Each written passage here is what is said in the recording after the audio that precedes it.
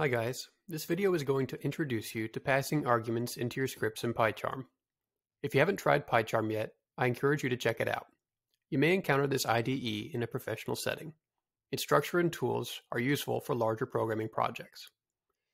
This video covers the specific process of passing user arguments. For more information about getting started with PyCharm, you can head to jetbrains.com/help/PyCharm and introduce yourself to PyCharm using the Quick Start Guide. One of the useful features of PyCharm is that all the scripts we create are stored in a PyCharm project.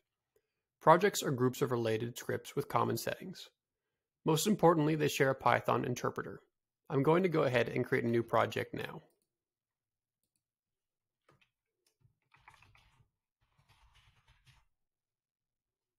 It's going to be created with my default interpreter.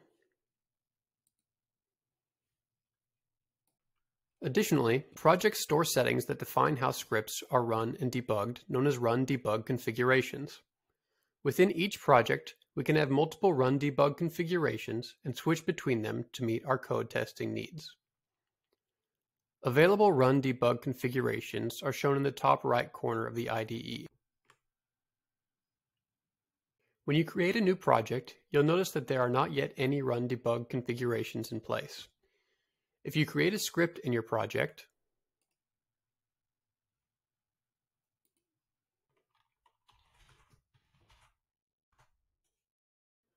you can still run code without a configuration by right-clicking the name of the script in the project files and selecting Run.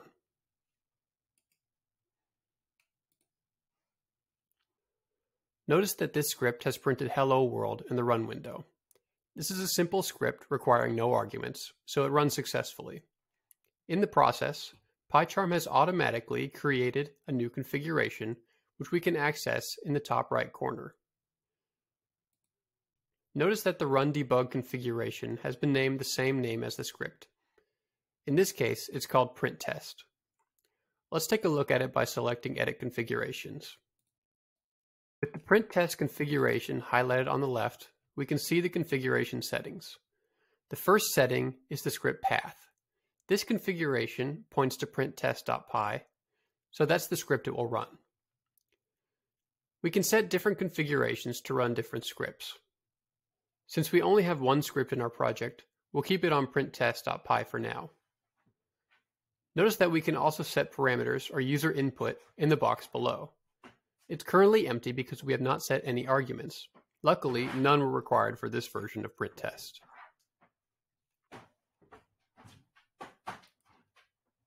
Let's try adding a script that requires arguments.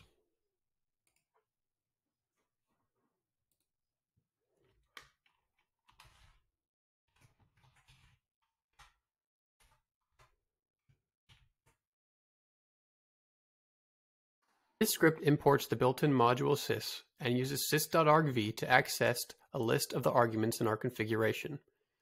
In the sys.argv list, our first argument will be in index position 1, and our second argument will be in index position 2.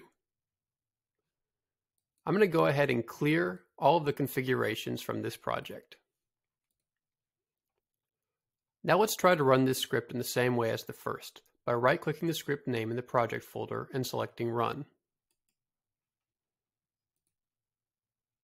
Notice that an index error has occurred on line 5. We can tell that from the traceback message. Let's look at the configuration PyCharm created. The default configuration has no arguments specified, so Python cannot find any value in the sys.argv index positions we specified in the script. Now let's add one argument. I'll click Apply and then OK, and run the script again with the printargs configuration. We get another index error, but this time in line 6, because our script did find the first argument.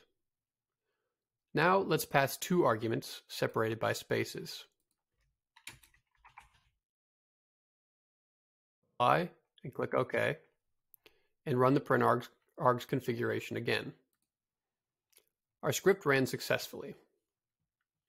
Finally, let's try passing in two arguments without spaces.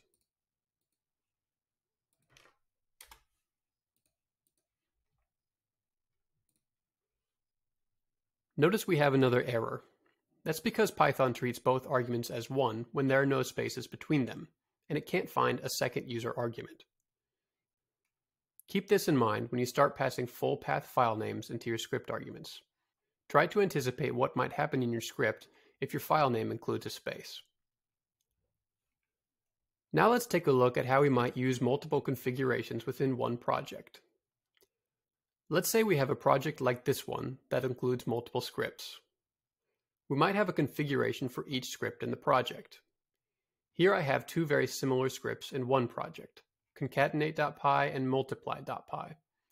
Concatenate.py concatenates two string arguments with the space between and prints the results.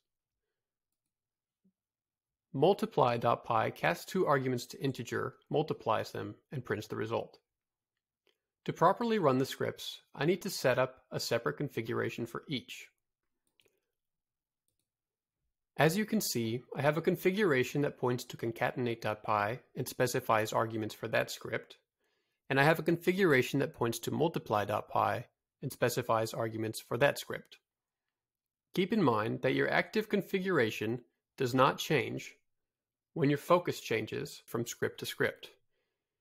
If my active configuration is concatenate, it will remain active whether or not I'm focusing on concatenate.py or on multiply.py. This can lead to some confusion if I now click the Run button.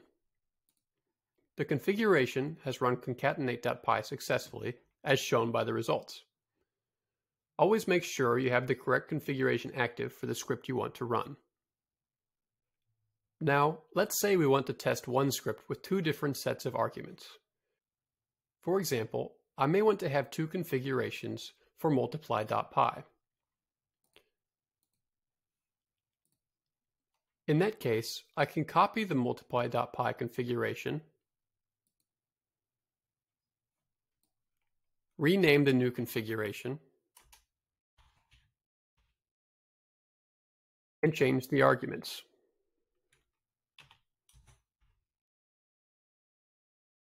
Click Apply to save the settings. Now I can easily switch back and forth between my multiply configurations. In the first configuration, my arguments were 2 and 4, and my result was 8. In the second configuration, my arguments were 3 and 7, and my result is 21. Again, always make sure that you have the correct configuration active for the arguments you want your script to use. Finally, there are other environment, execution, and pre-launch settings we can define within each configuration. We've left those as defaults for now, but you can explore them to determine when it is appropriate for you to use them in your own projects. I hope you found this video useful and you'll take the time to explore PyCharm on your own.